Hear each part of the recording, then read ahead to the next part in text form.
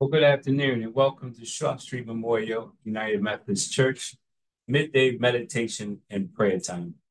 As always, our devotional is taken from the upper room. Today, Tuesday, August 13th, 2024, our devotion is titled Comfort from the Storms. The suggested reading is Psalm 3, verses 1 through 5. Our scripture for this devotional is Psalms 3, verse 3, which reads, "You, Lord, are a shield around me, my glory, the one who lifts my head high." Again, that's Psalms 3, and that was from the NIV. Our devotional.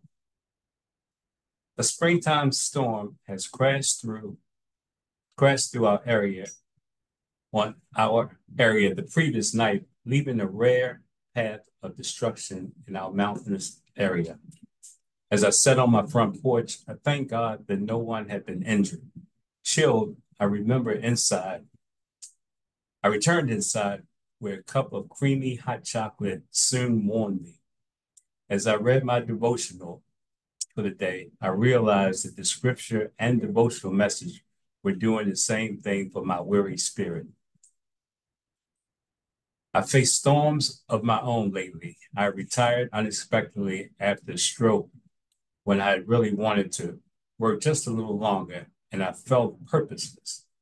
Then my 98-year-old mother and one of my best friends passed away in the span of 2 weeks. Two of the people I talked with regularly were suddenly gone, and I was feeling numb and devastated. Just like the warmth of a cup of hot chocolate, when I read scripture, the warmth of God's love fills my soul. I'm reminded that although people have to leave us and jobs may be lost, God will never leave us. God will be there every step of the way to fill our empty hearts and to help us find new purpose. Our prayer, loving God, thank you for loving us and sending your Holy Spirit to help us get through stormy days of life. May we find purpose in sharing your words with others. Amen. Our thought for the day, reading God's word will help me through the storms of life.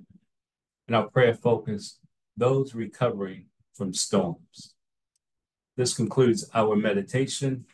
Momentarily, the lines will be open. We'll share our joys, concerns, and prayer requests.